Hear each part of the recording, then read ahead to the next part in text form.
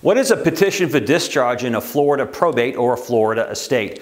Hello, my name is John P.L.L.C. I'm a litigation attorney at P.L.C. Hauser in West Palm Beach. All we handle is Florida probate litigation, including litigation involving estates, trusts, and guardianships. What is a petition for discharge in a Florida probate or a Florida estate? That's a request by the personal representative or the executor to close the estate down. But be careful, it's a lot more than that. You need to read the petition very carefully. You need to respond in writing within 20 days because that petition for discharge is going to talk about accounting, asset, expenses, attorney's fees, costs, and a plan for distribution of the assets. Know what your rights are when you respond to the petition for discharge. And remember, if you don't respond, the law is not going to help you if you remain silent. That's going to be set for a trial or some type of a hearing. Know how to exercise your rights if you object to the petition for discharge, and make sure you do it within the required time frame.